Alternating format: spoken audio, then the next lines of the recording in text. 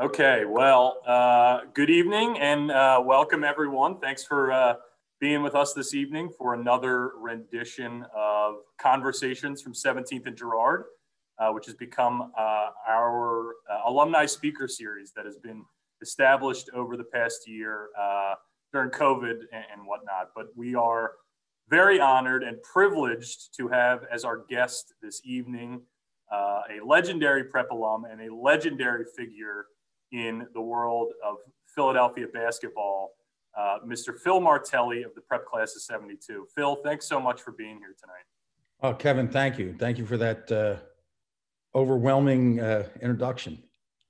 Phil, of course, as many of you know, coached for many years right here in Philly at St. Joe's and is now the associate head coach at the University of Michigan, coming off a great season up in Ann Arbor. But tonight, we'll have a nice conversation here with Phil. We'll talk about his memories of being a prepper himself back in the late 60s and early 70s, his career in coaching here in Philly. He's, of course, also a prep parent of a couple of boys, Phil and Jimmy, classes of 99 and 2000. We'll get into all that and talk a little bit about the future of college hoops and some other fun stuff here this evening. As for towards the end of the evening, towards the end of the hour here, we will allow for some Q&A from our audience. I would ask that to ask a question, if you would type that into the Q&A box at the bottom of your screen, and we'll try and field as many questions as we can in the given time. But with all that said, and without any further ado, Phil, let's get into it. So I would love to just kind of start at the beginning. If you could talk about, growing up in the area and then obviously coming to the prep in the late 60s, what brought you to the prep? What kind of made you want to go here? What's kind of the story behind that? First of all, Kevin, I'm really honored, and I thank you and Betsy Courtney for this invitation, because I am not who I am and where I am unless I had attended the prep. I absolutely believe that and feel that in my bones, and I've expressed it many times throughout my career and the opportunities that have arisen through basketball. But because I went to the prep, I believe that wholeheartedly. I was a playground rat, to be honest with you. I would spend, I couldn't even tell you the number of days, but I would go to Finnegan Playground in Southwest Philadelphia. And when at Finnegan Playground, everybody had to have a team, a college team.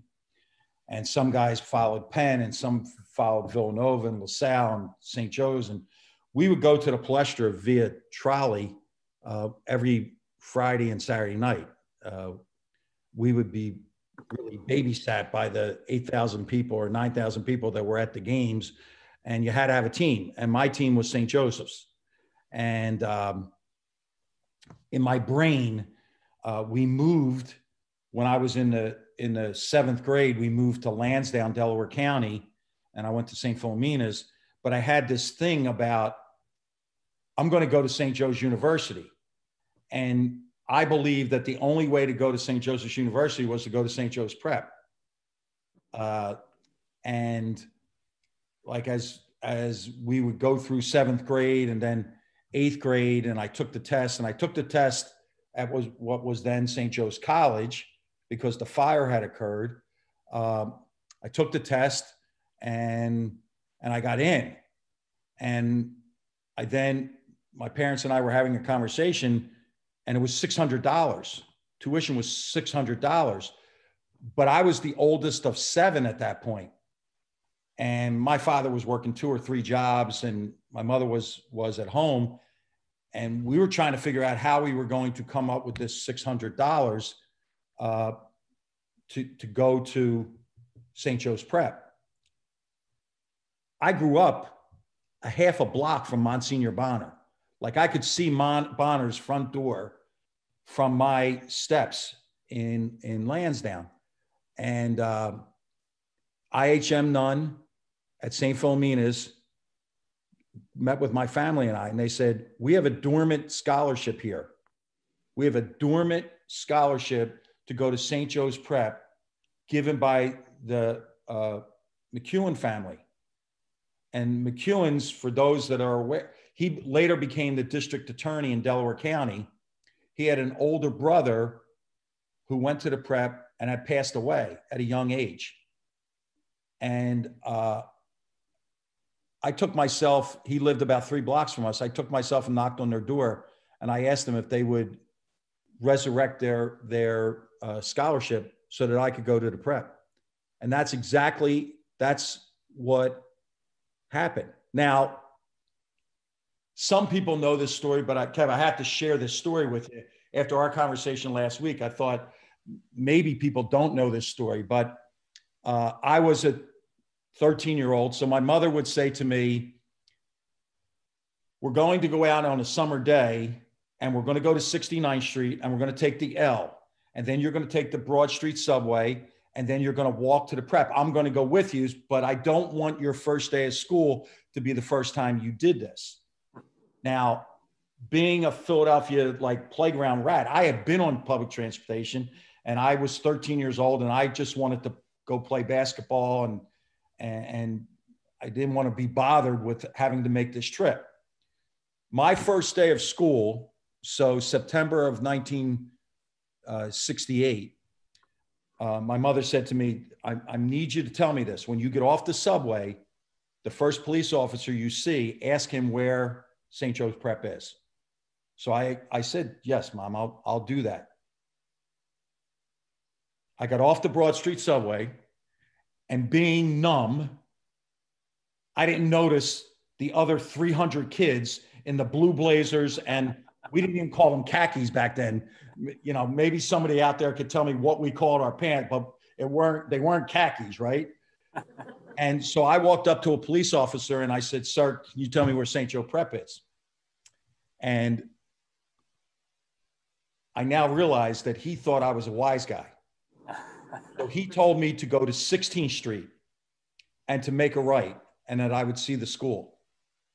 So I did. And I kept walking. I ended up at 16th and Montgomery after the summer of 1968. And an elderly Black gentleman said to me, son, what are you doing? And I said, so I'm trying to find St. Joe's Prep. And he said, you're about 6 blocks off and 1 block over. You better get going. I was late for homeroom. And I don't remember what I had for lunch, Kevin, but I remember I was in 1B with Father Reese, right? And I was late for my first, and I couldn't explain it. So you can imagine this, 300 kids walking this way and 1 nitwit going to the, and, so now to continue that story, the school ends, right? Freshmen had no lockers. We took every book home every night until we moved into the new building, right? And going home, I went back, I got on the Broad Street subway, and there was an express train to 8th and Market.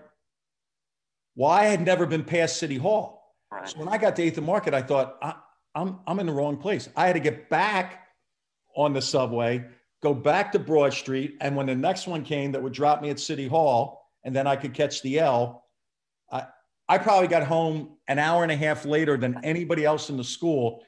And when I walked in, I said to my mother, we probably should have visited there in this. But a memorable first day, Kevin.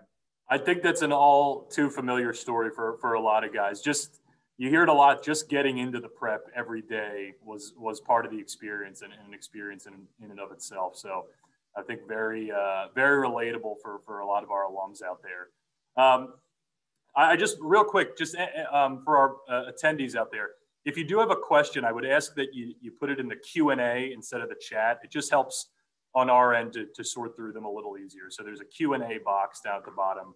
If you could type your question in there, it'll be much easier. So kind of moving on from there in your first day, Phil, you obviously ended up on the Preps basketball team.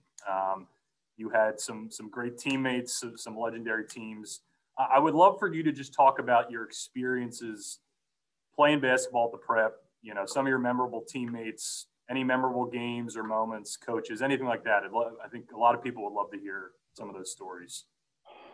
Well, having the chance, obviously, and maybe there's discussion with Joe Ryan, or maybe there's a discussion with others.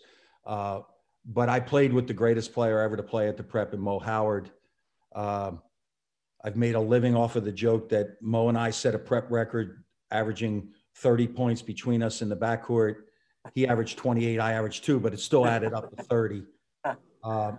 Playing for Eddie Burke, and even earlier than that, John Jablonski and Dave Grandy and Tom Gorman, and watching them play at the Palestra, and then saying, you know what, this is something that, and it was selfish, something that I really wanted to do. So junior year, we just had a terrific team. We won the Catholic League championship with Billy Trusky and Tim Corliss and Mo Howard and Brian Kenny and Paul Opila. And we got off to a little bit of a rocky start. We might have been 3-3, having lost at LaSalle High School. And the next day in practice, Coach Burke said, well, we're going to move you into the starting lineup. Now, I was a very, very reluctant shooter. I could pass, and I understood the game. And I knew that with staying in, you know, today everybody talks about your role, staying with what I could do would give me a chance to play for a great program and to play in a really difficult league. So like those memories just flash back to at St. Tommy Moore, and it was really their school cafeteria doubled as their gym, the West Catholic gym, but playing against phenomenal, talented guys at all of those schools, and Eddie Stefanski and the late Mike Stack at Bonner and Michael Arzin at O'Hara. And it was interesting because in the summer I would play with all those guys in playgrounds. So it was really, you were competing against your friends.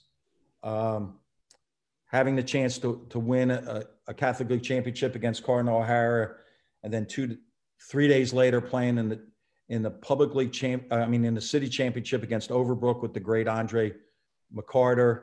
And I have this vision of that game that we played very early on a Saturday morning, and then it was replayed. We lost, but it was replayed at 1:00, but it was a nice day. So I went and did what I did on every day. I went and played basketball at an outdoor court in Lansdowne, and people were coming up and saying, wait a second, aren't you watching your, I said, no, I'm not watching it. I know what happened. We lost. And just having that opportunity, and then going with the Prep team to the National Catholic High School Invitational in Alhambra, Maryland.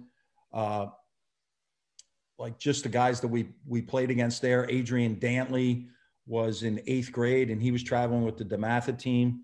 John Candelaria, who was a Major League Baseball pitcher, we played against his team. It's just something extraordinary. I've always said this: championships stay with you for a lifetime. You're going to lose possessions. You're going to lose loved ones. You're going to lose jobs. But whenever anybody asks me, well, how'd you do at the Prep? I'll say, well, we were the Catholic League champs in '71. There you go. There you go. Someone had asked in the chat, in the Q&A, just how good, and you said for your money, the best player in Prep history. How good was Mo Howard? And, you know, if you could just talk about him a little more. Mo was ahead of his time. He was a spectacular finisher at the basket. And that was how you scored. You drove the ball to the basket. And he was the first guy that I that I ever laid eyes on that could dunk easily. And his fierceness in competition was simply amazing. I mean, he was an all Catholic. He was an all state. He was an all American.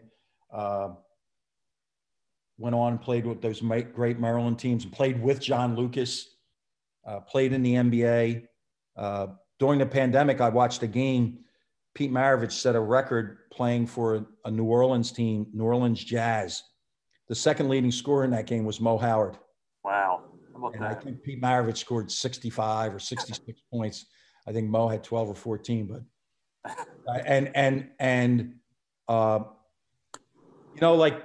this is something that transpires, I think, at the prep. Mo, every step of the way in my career at St. Joseph's and even now at Michigan, he will send me a note and he'll send me a text and he'll say, hey man, I'm really proud of you. And to come from a guy like that, and then, and we finished the text with, I love you. That's because of the air at 17th and Girard. That's great. That's great. Love hearing that. All right, so we'll kind of move on. You leave the prep and you go play at Widener, and then what? So from there, did anything happen? What got you into coaching? How did that kind of start up for you? Actually, when I was in the ninth grade, I was so enamored with the CYO coaches that I had. A postman by the name of John Steele, a banker by the name of Tom Gallagher, and a Delaware County politician by the name of Pete O'Keefe. And I remember when I was in the 7th and the 8th grade, watching them take this group of just different personalities, and I didn't know it at the time, but different skill sets, and to practice I just caught this bug about basketball, because I believe basketball is the greatest societal experiment, because it doesn't matter if you're rich or poor. It doesn't matter if you go to the prep or you go to Bishop Eustace. It doesn't matter if you live in the city or you live in Chester County. It's a game where if you can dribble, pass, and shoot, and you can compete, you can play it at all ages and all places. And I just remember that. So when I was in the 9th grade, I would go back and say, hey, can I coach in the summertime? Can I coach the 5th and 6th grade team in the summertime? And as I got older, I just would coach younger guys. And then when I went to college and I really wanted to play, because it was the pursuit of championships, I would go back and coach independent teams. And so when I got out of college, I said, you know what? I want to coach in the Catholic League. So Bud Gardler was just named the coach at Cardinal O'Hara, and I didn't know him. I had met him once, and I wrote him a note, and he let me be the JV coach at Cardinal O'Hara for 1 year. The game just everything about the game, not just the strategies, but the teamwork and the ability to help one person. That's what captured me at a very young age. And I everything I did, every decision that I made to teach in the Catholic school system. So my first job was I taught at St. Martin at Tours on Roosevelt Boulevard. I made $4,000, but it allowed me to be the JV coach at Cardinal O'Hara. The day before school started at St. Martin at Tours, I got a call from the Upper Darby School District. My only question to them was, what time do I get out of school? And they would say 3:45. And I had already agreed to coach the JV team at O'Hara, and I had to be there at 3:30. And I was like, I can't do this. And I also thought, the power of the Mac nuns. I thought, if I turn my back on this Mac nun, she's going to keep me from ever coaching in the Catholic League, which is what I wanted to be. I wanted to coach in the Catholic League. I wanted to coach and teach, because to me, it was the best competition with these coaches that have been so powerful in my view of what coaches Eddie Burke and Speedy Morris. And and Jim Purcell at O'Hara, I was just enamored with that league and having an opportunity to coach in the Catholic League. That's great. I mean, it just goes to show the impact coaches can have. I mean, not just from a standpoint of making a great team, but from influencing young men like you to want to follow in their footsteps more or less. So that's really cool to hear. So you start coaching. You start at O'Hara, and then just if you would just take us through kind of the rise through the ranks over the next however many years. So I left. I coached 1 year at O'Hara, and then I had a chance to go back to Widener to be an assistant coach. And when I went back to Widener, we played for the Division III National Championship. We lost that game. And I was still teaching at St. Martin of Tours. And so I was I was married. I was living in Clifton Heights. I drove to Northeast Philly and then drove to Chester to coach basketball. And in the summer, I worked with Kathy Rush, who's in the Hall of Fame. I worked at her summer basketball camps. I ran those camps. My third year, there's an opening at Bishop Kenrick High School. And it's in the Catholic League, and Mike Lynham was there. Bud Gardler had coached there. So I was fortunate enough to get an interview and to get the job. And my first year, I was 23 years old, and I thought I knew, and I always say this, thank God I got dumber. Therefore, I got better at the craft of coaching.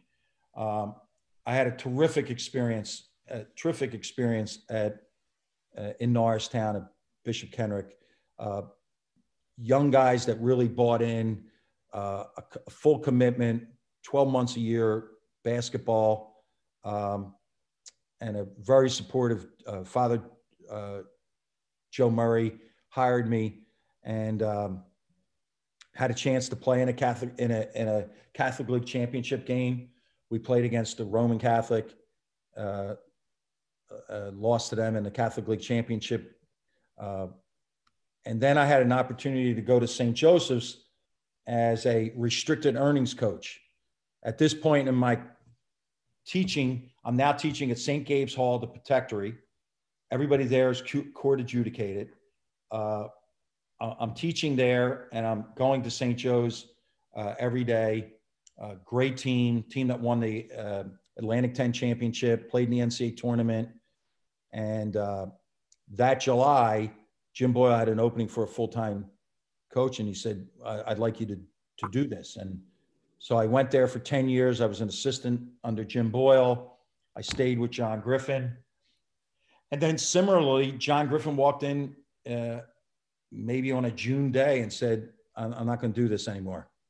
And I hope you get the job. And I went after it. I pursued it. I had only interviewed for one job. Ironically, it was another Jesuit school. I had interviewed at Loyola, Maryland, and I didn't get that job. And I went through the interview process and got the job at St. Joe's. And it was never about a job. I would tell people I was going to my passion. My passion was coaching basketball and teaching young people and hopefully having an impact. And then I had just a terrific run at St. Joseph's with memories and relationships that will last my lifetime. Yeah, of course, as many of us all know and remember. And so right about the time you get the head coaching job at St. Joseph's, your boys are kind of getting to high school age, I believe, should be right around. And of course, they end up going to the prep. So now you're looking at it from a parent's point of view. And was there a battle at all? Was there any choice in the matter? Were they going to the prep for sure, or take us through that process as a parent? That's a great question, because I had this memory pop into my head the other day. So my son Philip was going into 9th grade, and he wanted to go to the prep, and my wife and I had agreed, and all the conversations about, well, how about getting in and out? And look, yeah, the young dudes out there, they don't get it, but they get busted in there. Like they're not out there thumbing it on Girard Avenue, or they're not walking to the Broad Street subway. But this is honest. I didn't have the money. I didn't have the money to send him to the prep. I don't even know what the tuition was. So I remember I met with my father-in-law and I met with my father, and I said to him, look, I'm going to need your help. I'm going to do everything I can. And Al Zimmerman was involved, and he was great. And I just didn't have the money. And then all of a sudden that summer, that's when so before Philip started ninth grade, I became the head coach, and I didn't have like play around money. I could make it. And boy, with my son Jimmy, it was kind of different. Jimmy was everywhere from Roman to Carroll to Bonner to, and that's kind of how he was. He was all over the place, but then settled in, and because he saw the experience that Philip had, and like just living that. I told you that story that I walked down the hallway when Phil was in ninth grade, and the back corridor, back past what was the principal's office, and I think it's the same layout now. Back in the back corner was a counselor, and I was meeting with the counselor for something with him in ninth grade, and I looked at a bulletin board, and there was a big newspaper article that says St. Joe Prep grad, head coach at the university, and I thought, man, they're talking about me. And it touched me. It still does to this day. But for all those parents out there, and if I know this, I obviously have great belief in God, and God has a plan and all that other stuff.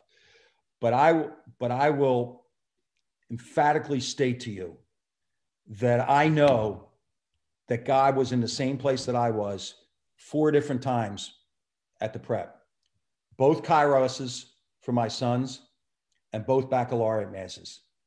I know he was there, and I know, I don't want to be sappy, but I know he's got a lot going on, and he could be a lot of places. I am dead convinced that on those 4 occasions, I felt him. And I've said to everybody, whatever you've paid, Kairos, the return from Kairos and baccalaureate, you would pay double for having had those experiences. Absolutely. No, I can vouch for it myself as an alum, and having been through a couple of Kairos retreats as well. It's an incredible experience, but I love hearing you say that.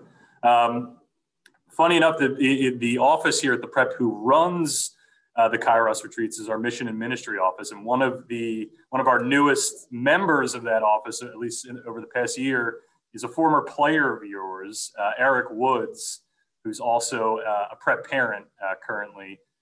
He has just been an awesome, had an awesome impact on the prep in his first year here, and running a lot of the service programs here at the prep. But I know Eric was thrilled that you were doing this, and has nothing but great things to say about you. I wonder if you have anything to say about Eric, or any memories of Eric from his time as a player.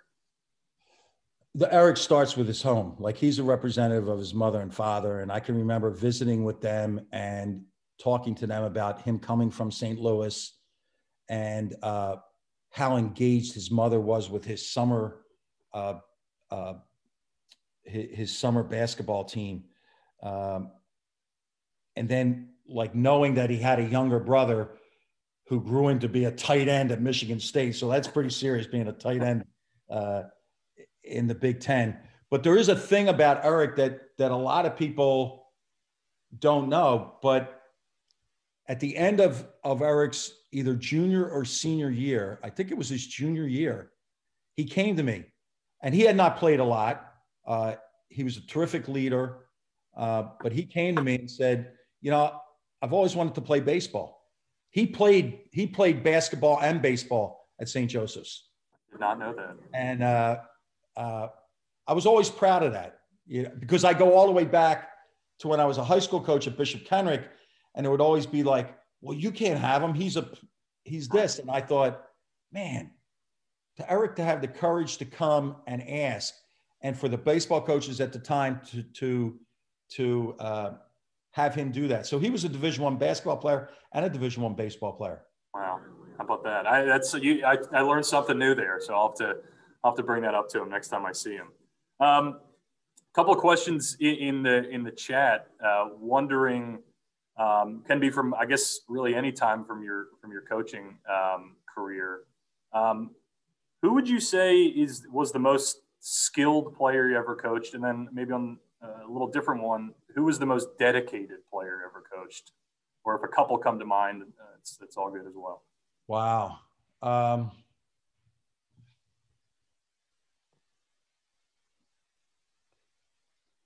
Most skilled player.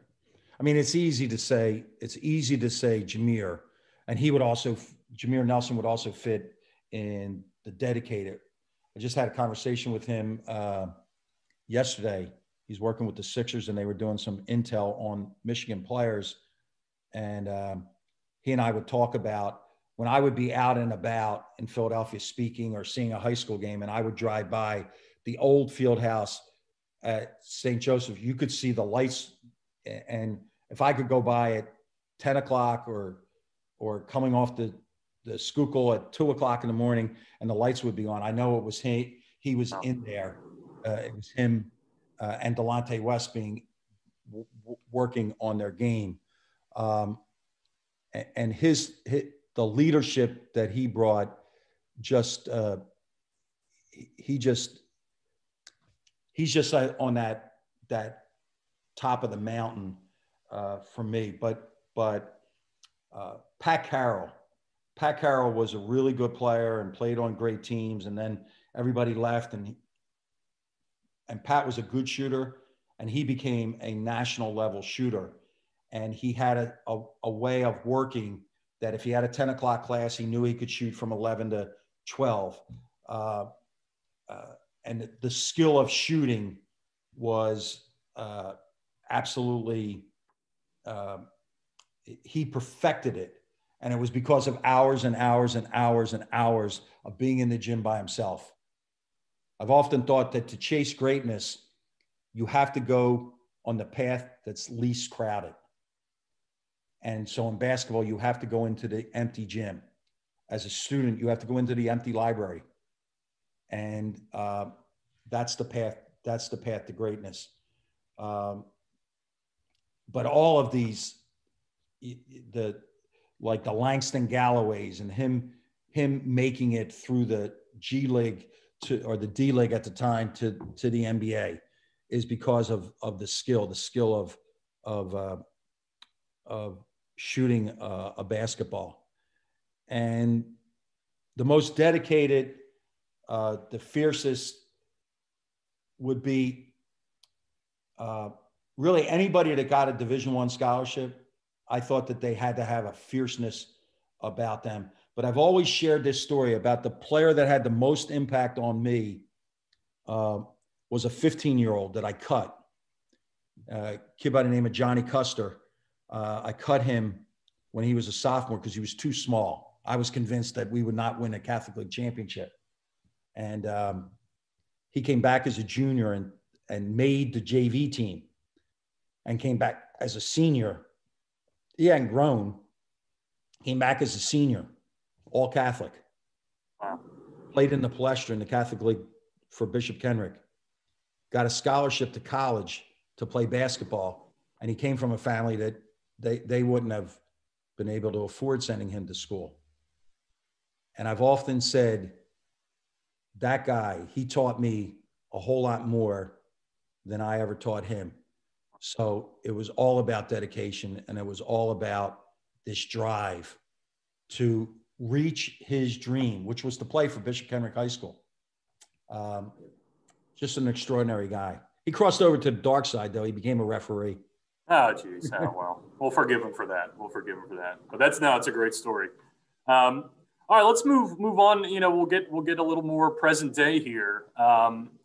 You're coming off a really great season at Michigan. Obviously, didn't end the way you guys would have liked, but a great run nonetheless through the tournament.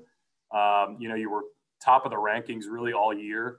I'd love to hear just about the season. Obviously, it was a different season given COVID and the restrictions, and then obviously with the tournament, you're kind of in a bubble there. So anything you could tell us about the season, memories, good stories, and we'd love to hear about it. I think that a lot has been made about the sacrifice of the players and the sacrifice of the coaching staff. But I think that we're short selling a group that really sacrificed a great deal. And I'm talking about across the spectrum of college basketball, and that's parents and families. Like, to not be able to get to see your son play college basketball. And I don't care what the level is, but that resonated with me all year long. The sacrifices that these players made at Michigan, 7 days a week of testing, and waking up every morning, and there's a little bit of angst. Like, if they missed their testing, they were declared positive. So then that went into all okay, so the first part of your day, was everybody on time for testing, and then practicing and playing this game, and really a beautiful style of play, a very unselfish team that played high level, entertaining basketball with talented guys and not having crowds, and to manage that. And then we had a 21-day stoppage, not because of anything. A variant came in from out of the country with one of our other student athletes. But just having this almost this bubble around us all the time, and to have the players be so successful and win the Big Ten championship was a real pleasure. Now, when we went to the Big Ten tournament in Indianapolis, it was not as restrictive a bubble, but there are things that wow, that was pretty serious. We were quarantined on the 18th floor of the downtown Marriott, and Judy came out to see the Big Ten tournament. She was on the 17th floor. She could not come to the 18th floor. So for the Big Ten tournament, the interaction that we could have is we could meet outside the hotel and walk around the city. So it was a much softer bubble. When we were selected on that Sunday, Selection Sunday, then it was a serious bubble. You could not leave. You couldn't leave the hotel. You could go to the convention center, which was connected to the hotel. You could walk there, or you could have an escort take you to a minor league baseball stadium. You could walk outdoors, and they had, I don't know if they had that smash ball, whatever that is that they play on the beaches, and spike ball, I think. Yeah, spike ball. Yeah. So that was something for the players, but they had to sign up. Staff could go at any time. So that experience was, and there was no congregating. And Kevin, you could tell, me not congregating, and so I probably knew somebody on 60 of these staffs of the 68 teams, and you were supposed to just keep moving. I probably broke that rule a number of times. I would have ended up in Jug if we were still at the prep. Oh, okay. And one of the really cool things was seeing my son Jim, because he was with VCU before they had an outbreak and they went home. And in walking through the convention center, knowing that they were practicing, we were on our way to practice, and to see him in the hallway for the first time since June was really neat. My wife came, my daughter came to the Sweet 16 games, but I never saw them. I could wave to them in the crowd. So there was tremendous sacrifice. And I think that's the joy that we had, because it was we were so tight. And also the disappointment that I still feel to this day for the families not having had that chance to share this great joy with their children. Can't imagine. Yeah, it's got to be tough. But a question came in talking about, if you could talk about the difference kind of between coaching at a program like Michigan, Big Ten, high revenue, athletics are, the top of the, priority list there versus, a St. Joe's University or elsewhere. What are some of those differences that kind of come through when you're at that, big state school like Michigan? Everybody has a job. So that's, well, what does that mean? Well, the person in charge of phones, he's in charge of phones. And the IT person's in charge of your computer. And the nutritionist is in charge of nutrition. So when they say basketball coach, it's recruit, and it's coach the team. And to be honest with you, like when people will say, how are you doing? I'll say that part of it is great, but not having as much engagement in the community. I loved where I could make a difference at a grade school. If I could make a difference speaking somewhere, or Coaches versus Cancer was a passion. Like I miss that. I miss my family, but I miss that opportunity. But here's the example. Michigan has a practice field dedicated to its band. Okay, I'm going to repeat it. The band has a practice field. Say no more. I was driving to a couple stores, maybe my third week there, and I looked at this field and I thought it was a community football field. And then I thought, well, maybe it's a junior high field. I'm like, boy, it's really nice. And I drive by and there's a sign. This field is dedicated to the Michigan marching band. And I said, this is how big it is. It's big. And that carries over. The arenas are bigger. The players are bigger. Not better, but they're bigger. And what I have found is, and I'm not comparing it to the Atlantic 10, the coaching in the Big Ten is just extraordinary. They're outstanding offensive coaches. And that would be my thing. Everything is just bigger. It sounds corny in a way, but the charter plane is bigger than the charter plane. At the end of my time at St. Joseph's, we were chartering most places, and it's the right word, the Big Ten, because everything is big. That's simple enough. Yeah, that works. And how about if you could go back a little, maybe what's the big one or two differences? It might seem obvious to us, but maybe, below the surface between being a high school coach and a college coach. Wow. That's a really great question. I'll give you a similarity. Like, similarity is this, that you forget the game. Forget the game. You are a coach. You are a teacher of people. And we can never, ever lose track of that. It's about the people. It's not about your expertise in a 2-3 zone. It wasn't Gabe Infante's expertise on a 2 coverage defense.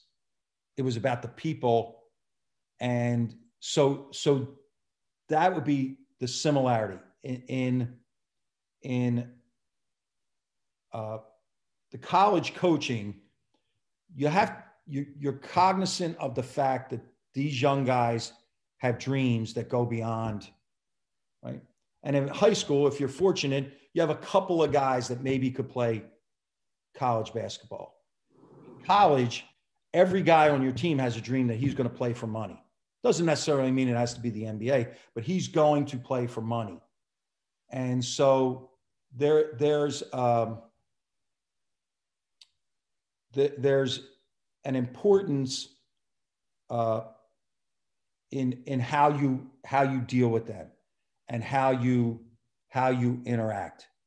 And I think there's a difference in relationships. A college young guy is a young man, and your responsibility as a college coach is to take him to manhood.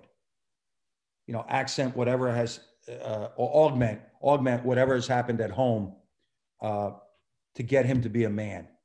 And in college, I mean, in high school, you're dealing with kids, and you're hoping that along with their teachers and their administrators and their families and their community leaders, that we can get them to be young men. But again, being similar, it's about relationships.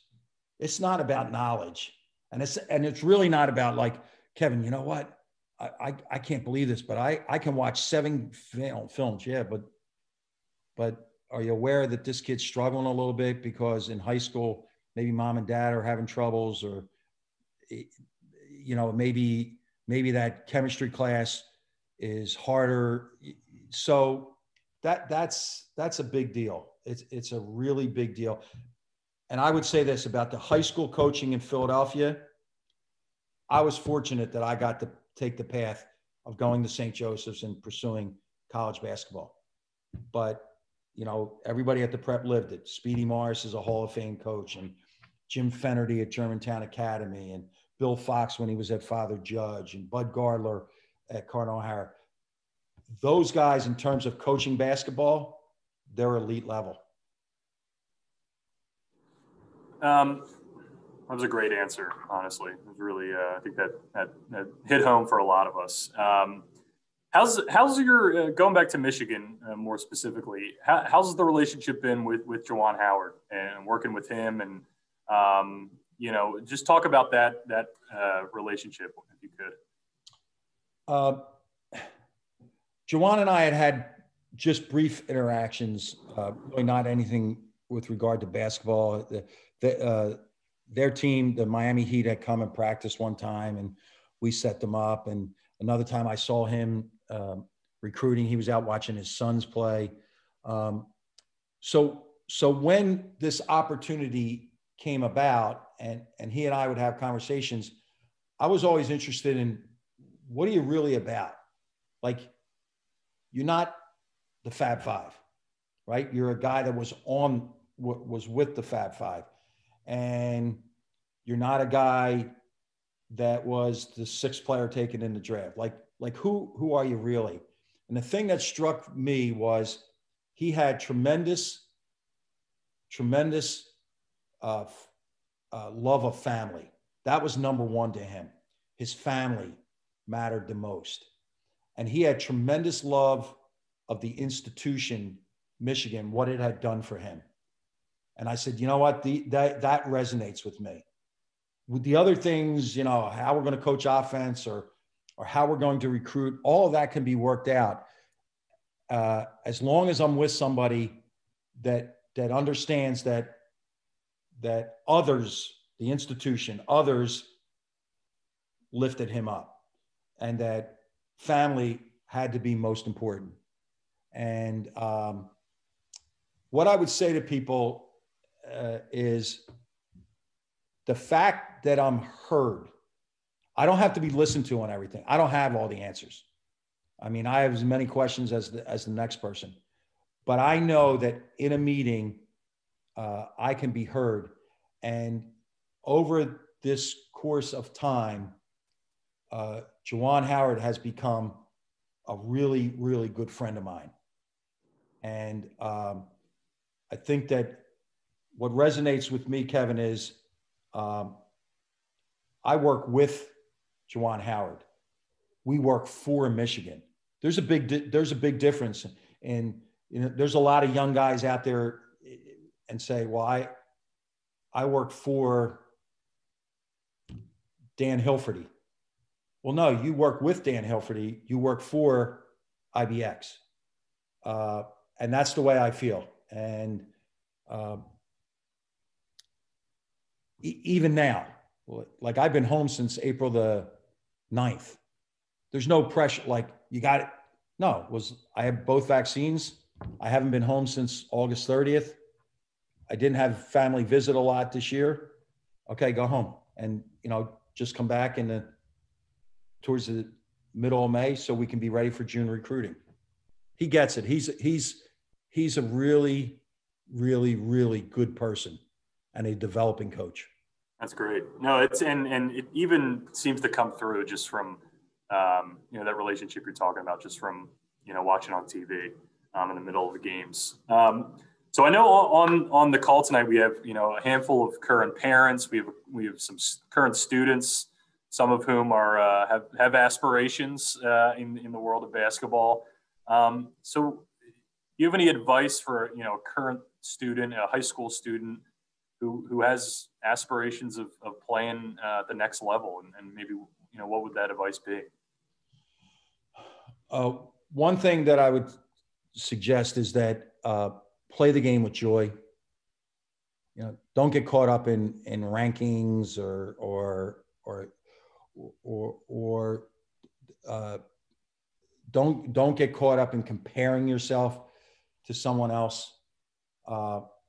If every day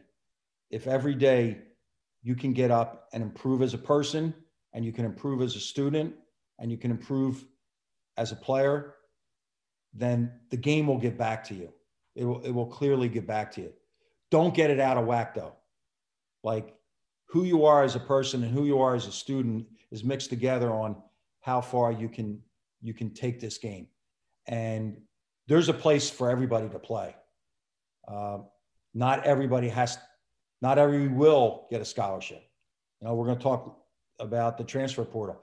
Transfer portal is stacked against high school players, but find a place where you can have joy in your pursuit of getting better. And then earlier in the conversation, I said about you can't be afraid of the empty gym. If you're the only one in there, that means that you're getting a little bit better than the next guy. So, look, I'm enamored with the game. I've always been enamored with the game. And as I said, it's such a great societal experiment. But to go to school, to go to college, and to have that as part of your day, have that as part of your semester, have that part of your year, boy, it's a great way to go to school. Great. That's great. So you mentioned it, you brought it up. I'd love to get your thoughts kind of on the direction college basketball is going right now with, like you said, the transfer portal is, the wait a year has been cut off, because of COVID, seniors can come back and play another year. And we're seeing, we discussed a little before the call, there's an article in the Inquirer the other day talking about how some of these high school players are kind of getting left behind a little bit. I would love to get your thoughts and your opinion on the direction that's going, and any other kind of future thoughts for the NCAA and college hoops in general. I'm not a table banger, but the combination of the extra year and this, what they call the one-time exception for you to transfer, to put them in together people are going to get lost in this situation. So I think I checked this maybe an hour ago. We're now over 1,600 kids who are transferring from Division I. Now, Kevin, women is at 1,100, but we don't talk about women's basketball, right? We talk about 1,600, and you have guys coming back from the draft who are declared for the draft. That's going to have another push for kids. And if you do the numbers, 1,600, 300 schools, that's over 5 kids per school. There's some teams that are completely wiped out and are building up brand new teams. I worry about that because I don't know if I'm a fan. If I'm a fan of Wyoming, and I followed this kid's career, and all of a sudden he's gone. But by the way, we have this kid coming in for a year. I don't know how I get as excited about my school's team. I think the combining that, I don't know that they understood everything of all of the ramifications and the collateral damage. And the collateral damage is that there are high school kids who should get college scholarships who are going to get left out. Because if I can get a 20-year-old kid who's played 2 years of college basketball as opposed to a 17-year-old, I'm taking the 20-year-old kid. I also think that this rule is weighted for the top schools. And I'm going to raise my hand. And last year, we don't win the Big Ten. We don't make the Elite Eight. But we have a point guard come from Columbia. Now, he graduated, and the Ivy League does not let you stay a fifth year. I think they just changed that rule. But so we benefited from it. This year, we're looking at point guard and saying, well, do we put a freshman in? Well, we went and got a transfer from Coastal Carolina. He was the best player in his league, and now he wants to come and pursue a championship. Is it right? It's the rule. And I just worry about how our middle level schools are going to keep up, or are we just going to keep almost like, you know, the commercials sometimes of the big fish eats the fish. And after this, I'm afraid that that's what we're doing, but we're going from the top down. And it's going to be really interesting. I think that we will have a lot of enthusiasm next year, but I think the same thing is true of the Philadelphia Eagles. I think the Philadelphia Eagles are going to have 70,000 people. They're going to be really excited because it was gone for a year. And we're not going to have 70,000 people who are going to be arguing, well, Carson Wentz is better than Jalen Hurts. I mean, some of that's going to happen. It's Philadelphia. It'll happen eventually after a few games. You know, it'll happen in Philadelphia. But 70,000 people are going to buy their tickets. And so I think people think it'll settle down. But even if it settles down to 1,000, it just doesn't feel right, the direction that we're going. And I was on the forefront. I was in meetings and I was on committees, and they just have this tremendous fear of the NCAA of, it looks awkward that 5 sports didn't have it. Hockey, men's and women's basketball, football, and there was one other sport where they had to sit a year. Mathematically, it makes sense to me. Like, you have a better chance of graduating. You're not going to lose credits. I mean, transferring, you lose these credits, and if you're only going to be there then 4 years, you know, it's rough. Now, to the NCAA's credit, paying for summer school, letting us work out with our players in the summer, has helped kids kind of catch up and accelerate their degree work. So, I raised my hand. I don't like it. I really don't like it. And I do think that it is continuing the separation of the haves and the have-nots in college basketball.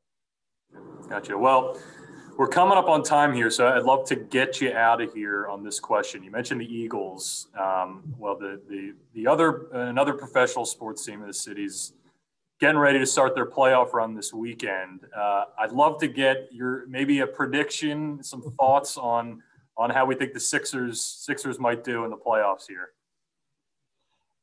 First of all, I'm fascinated with the job that Doc Rivers has done. And I think when he has blended these personalities, which I think are completely different personalities, in Ben Simmons, who seems more of a laid back kind of blend guy, to Joel Embiid, who is over the top in terms of personality and engagement with the city and that kind of thing. I think that the acquisitions that they made to get older with the Danny Greens and now George Hill, who I think will play a significant role in the playoffs. I think the Eastern Division is going to come down to Milwaukee with the Greek Freak and Brooklyn with that all-star team that they've created.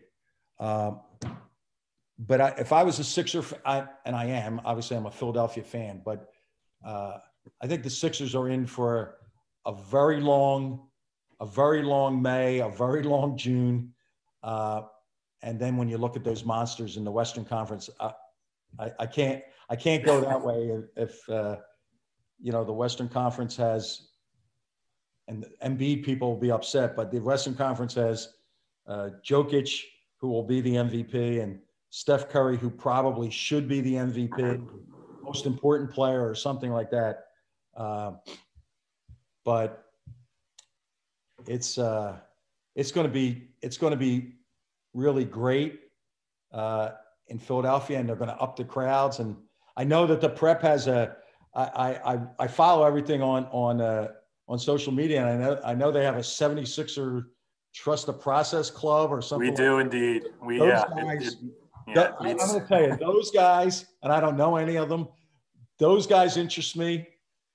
And the broadcast, the WSJP, yeah, they do a great job as well. They really interest me because I'm like, wait a second, those same kids did the state championship in football, and the other day they're doing the senior day for volleyball. They're all over the place. Yeah, it's unbelievable.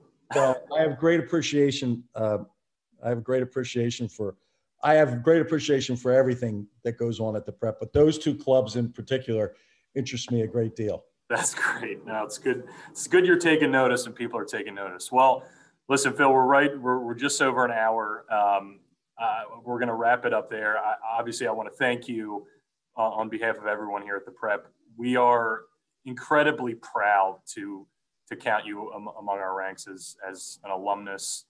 You've been nothing but incredibly supportive of us here at the Prep and the students here. And we love obviously hearing that you still keep tabs on everything. But just a heartfelt thank you for joining us tonight and for all you do for us at the Prep. Thanks, Kevin. And for a very long time, I just want one quick story. Yeah. My mother, God rest her soul, she said to me one day, I said, what did you think was special about the Prep? And she said, the Prep taught you how to write and how to speak in public. And I had never processed that. This was a while ago.